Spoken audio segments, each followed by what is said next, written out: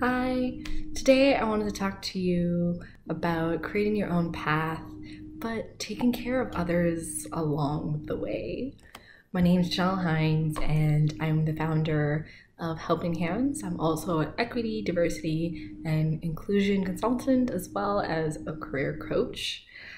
So I just wanted to take this time to kind of tell you a little bit about my story, my journey through high school and university, kind of what led me here today, and how I'm really where I am because I took the time to care about others and to be kind. So, kind of my first story I want to share is when I was in high school, I was sitting in the cafeteria one day and I could hear some people over talk about how homeless people are lazy and they need to stop asking for handouts. And I was livid, like so angry. If you can imagine like a cartoon anime character where like they're turning red in the ears, like that's what I felt. And I realized I could have walked over there and I was like so tempted to walk over and start screaming and be like, how could he be so inconsiderate? And I took a second to back and be like, maybe they really just don't know. So what I ended up doing is I asked my principal and one of the teachers around the school saying, can I be out? I went to school with uniform and I said, can I be out of uniform? And instead of being in uniform, what I did is I dressed up in kind of some more raggedy clothes. And every day I had two stories taped to me. So I printed out stories taped to my front and to my back, and had stories of why teenagers were homeless. And it talked a lot about LGBTQ issues, like parents coming out and parents not accepting that, religious issues, and a lot of mental health. And people would stop me every single day and read these stories. I can say I was constantly late to class, so maybe not the best idea. But it started to have a conversation. People started talking and seeing what they think they can do. This kind of led to me being the chair of my school's social action committee. And I wanted to kind of say that I think a lot of the importance part of trying to create social action, trying to create difference, trying to create kindness is actually talking about the issues that exist. And a lot of, boomers get mad at millennials. So I'm in the millennial generation. I know a lot of you guys are Gen Zers, and they kind of complain to us being like, oh, you guys are just couch activists. You guys just talk about these issues. But it is important to talk about them. It is important to take a step. But it's really important that we understand some of these issues. So even right now with COVID-19, back in February before everything was on lockdown, I remember calling a friend being like, you know what, I'm really worried about the effects of domestic and child abuse. That if we are to get like Wuhan and have a lockdown, what does that mean when people can't leave their house and they're, in a house with somebody who is being abusive to them? And a lot of people are having conversations, and now these conversations are actually leading to action and support networks for people who are possibly facing domestic abuse or child abuse. So it's really important that we have these conversations. The second story I want to share is I recognize that we kind of didn't learn a lot of financial literacy, that we didn't really know how to save money if, we're lucky to have a job, or if, we got that birthday money. So I actually used a stock market competition that gave you fake 100 Gs and you could buy fake stocks with it, but it was the real prices. And I used that as a tool to actually teach some of my fellow peers about how to save, how to do GICs, how to do the stock market. And the reason why I kind of bring up this and then the last story is that a lot of times there's really creative ways that you can build your own skills, but also take care and teach other people. So the last story is I was sitting in class one day, grade 11 chemistry. I will never forget this. And a girl starts crying, just break down, like tears. And so I went to an all-girls school that was non-semester, so we all 8 courses at the same time. And it is a stressful situation to be under when you have to worry about, 8 courses at the same time. And so I recognize a lot of people, in our school, I think had anxiety and depression issues, but I had no clue how to actually address these issues. It wasn't something talked about in the media at the time. Like TV didn't really talk about mental health. So I actually applied to the government. I got $800.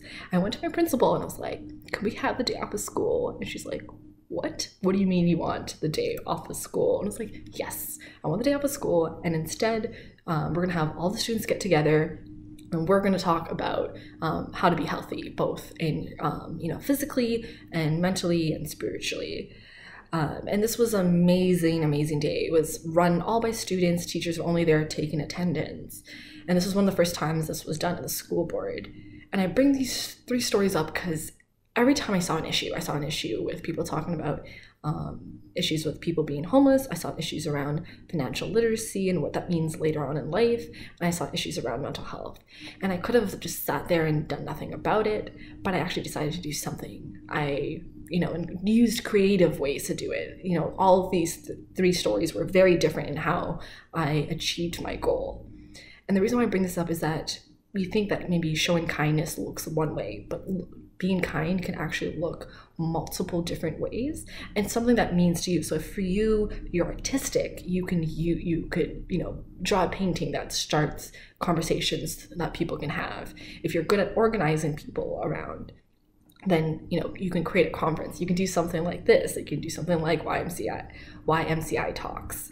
And a lot of these skill sets were very useful later on when I was trying to get a job. I can say that I organized a whole conference. That is impressive. So you can look at how being kind actually helps you out. So I actually went to university for Biomedical and Electrical Engineering. So I wear an engineering ring.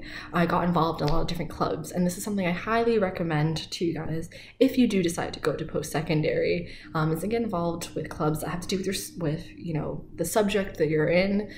So I was a part of the Women in Science and Engineering Club, but also do things that relate to you and make you are fun. So I was a part of the McMaster Association of West Indian Students because my mother is from Trinidad. And I was also stuff that put you into leadership positions. So I was for the McMaster chapter of the National Society of Black Engineers. I was the program coordinator, and I actually got to coordinate a tutoring program for some low-income students in Hamilton. It was amazing because as an engineer, we had to be good at math, and we got to go use that skill set and actually go and teach people that didn't have access to tutors and were struggling with math. This is a picture of me in engineering, and for me this is so important. And the reason why I brought up creating your own path is that right now a lot of people are like, oh, you're an engineer, but you're doing all these things. Like, isn't that what an engineer doesn't do that? But I'm like, no. Paths and whatever you decide to do is what you decide to make of it. If you want to be a lawyer, you could also be artistic. If you want to be an engineer, you could also do music. That, you're not just one thing. And that's something that sometimes I think a lot of people misconstrue, and they think if I'm, deciding to go off in university and do this one thing or go to college, I only have to do this thing. But no, you can do so much more. But the other thing is there's ways you can actually use what you learn and give back to your community. So while I was in school, I actually started learning how to do software development. So I actually created some of the very first Android apps that existed. And one thing that really bothered me when I was in high school is I realized a lot of people were struggling to figure out where to do their volunteer hours. And that kind of led to me starting to do these things called hackathons. So I started doing these competitions where I would learn how to code, and I would do it on my own time. It was really fun outside of school. But that whole problem with volunteering bothered me. And I decided, one day, why not make an app to help students actually figure out where to do their volunteer hours? So Helping Hands app was born. It helps you figure out where to do your volunteer matching. So you can figure out what organizations you want to volunteer for instead of using those pieces of paper, which I could figure out a lot of people forget and a lot of people lose. You can actually track your experiences as well as get feedback from volunteer coordinators, because especially when you're ready to get scholarships or you have to do essays, sometimes you want letters of reference, and it was really intimidating for me to go and ask for help. So this was a great way that right in the app you can get feedback. But kind of along that process, I realized that even if we had the app, a lot of people didn't really know why volunteering was so useful to them. So I actually went to the government and got a grant to start this nonprofit where we go into schools, we do workshops. So traditionally, I would maybe come into York Mills or other schools within the school board and talk about why volunteering is important. We host volunteer fairs, so we'll bring organizations into schools or into community centers, set up booths so you can walk around. We have mentors. We also do a lot of work with different levels of government, so local government, the provincial and the federal government, to make sure young people are being heard. We share stories constantly of young people who are doing amazing work. And if you're ready to start your own club, so you're inspired after listening to all these amazing talks and like, hey, I want to make a change, I want to do something, we actually have a program that will help teach you and provide support for you to do that. I just want to quickly go over, just always think about the different types of issues that exist out there and the causes that you can get involved in, as well as I really want you to think about skills. So this is something that if you're interested in knowing more, Helping Hands, we do these workshops. We'll actually be doing a lot online right now. So I'll put some information at the end of this that you could contact and kind of figure out how you can find out more about how you can build your skills. So if you're like, hey, I'm kind of bad at procrastinating all the time and I want to improve my time management skills, you can do that through volunteering, as well as make sure that you have a really, really strong resume. A lot of people that we've helped have gotten jobs while still in high school or straight out of high school, got amazing jobs based on their volunteering and how we were able to help them redo their resume. So that's something that, again, I'll put my email at the end and you can message and find out more about that. Our app is still in development. We decided to redo it recently, and everything in the app is tied to making sure that if you want to volunteer somewhere, you're actually building a skill that's very useful for you. So if you want to improve your communication skills, the app can help you do that. I kind of talked a little earlier about like doing my own path and kind of creating kindness along the way. I never imagined I would be where I am today. I thought I would just, when I graduated from high school, it's like, I'm going to be an engineer. I'm going to go work for some company. But now I work for myself. I run this nonprofit, and I've gotten to do amazing things because of that. So earlier this year, and that's how I got to meet Abigail, who, thank you so much for, inviting me to speak today, to actually go see Obama. So I found out Obama was coming to town. I messaged them and I got 45 tickets for young people to go see Obama for free, and the tickets were $450. And it's just talking about being kind. I really wanted to be like, hey, I know I would love to see Obama. Pretty sure a lot of other people would love to see Obama that would have no clue how to do it. Let's see if I can spend some time trying to convince them to give me free tickets. I've had the amazing opportunity to meet both the Prime Minister of Canada, Justin Trudeau, as well as the Prime Minister of Netherlands, Mark Rutte, to talk about young people and what the voices we have, as well as equity, diversity, and inclusion issues around women, being involved in the tech industry. I've had amazing chances to be on stage with government officials talking about women entrepreneurship, as well as being invited by companies to talk about, again, young people and the skills that we can bring to the workforce.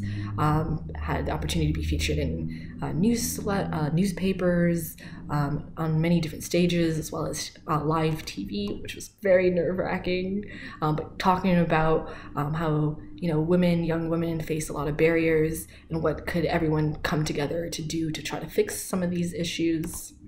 I've had the chance to meet amazing people, including Jamal McGlure, the Raptors coach, for an award for some of my work, as well as being featured as Forbes Top 30 Under 30.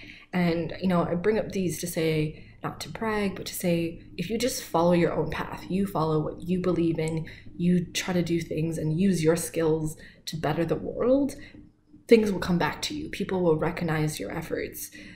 Good things will come to you. So I really want to encourage you guys to think, what do I want to do, and how can I use, the skills I have, the talents you have, to give back to the world.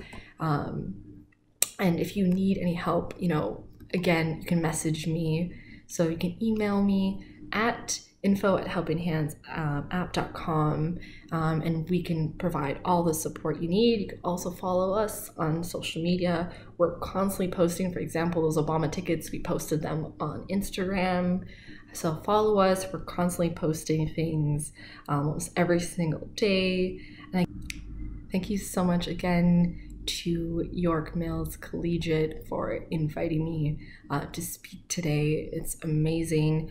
I wish everyone a great time, and kind of spend the next little while thinking, how could you be kind? How could you create your own path? And how can you lend a helping hand? Thank you.